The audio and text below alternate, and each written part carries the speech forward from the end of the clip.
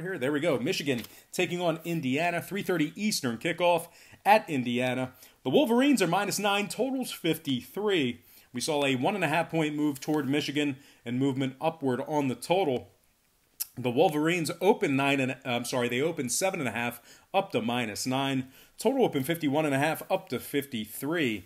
61% are leaning Michigan, 84% shaded toward the over.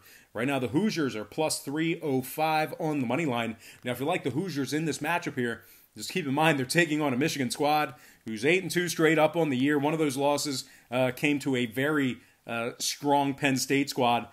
They're also 6-1 against the spread in their last 7. They've been covering machines as of late. They rank the top 15 in points allowed, top 5 in pass yards allowed. This defense is amongst the best in the entire country.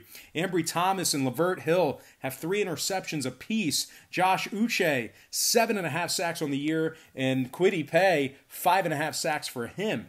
Now Michigan, they're top 3 in yards allowed per play, top 20 in rush yards allowed. So like I said, the story of this Michigan squad is that defense. They do have weapons on offense. I understand that, but this defense has really been anchoring this team.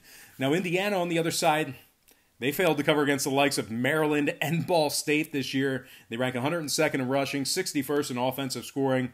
They lost to Michigan State this year, 40-31. They gave up a 40-burger to Sparty. Meanwhile, Michigan just, shutting Sparty down, really dominating in that game. Now, total-wise, Indiana, 75% to the under at home. Michigan, top 15 in yards per play allowed on the road. I'm going to lean Michigan Wolverines, -9, and the under 53 in that matchup there. Next game, Texas taking on Baylor, 3:30 McLean Stadium. The Bears of Baylor are -5.5 at home. Totals at